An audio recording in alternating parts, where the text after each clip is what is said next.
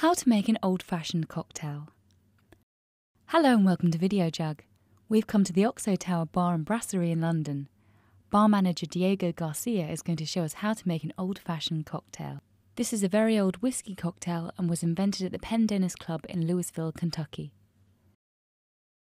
Step 1.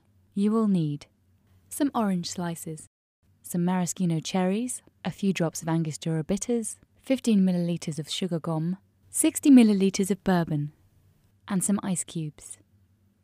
Here's that list again. You will also need the following utensils: a short glass, a muddler. This is used to crush fresh ingredients. If you do not have one, you can use the flat part of a spoon.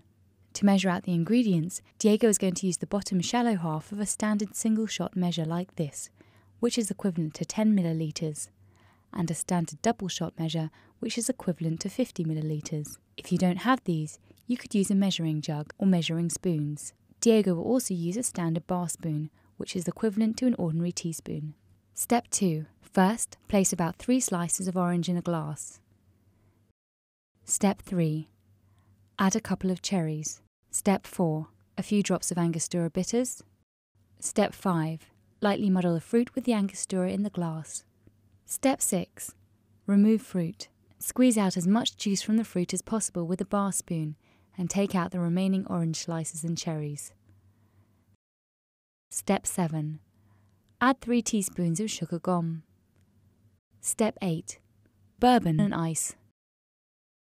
Now, start adding the bourbon. Measure the first 10 milliliters and add to the glass. Then, add a few ice cubes and slowly stir for about 20 seconds. Do this a few times with a further 50 milliliters of bourbon, adding about 10 milliliters of bourbon each time, followed by a little ice, and then stirring, until the glass is full of ice and 60 milliliters of bourbon has been added in total.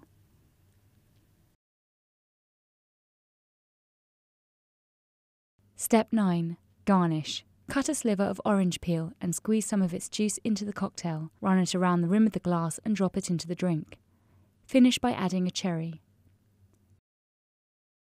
Serve.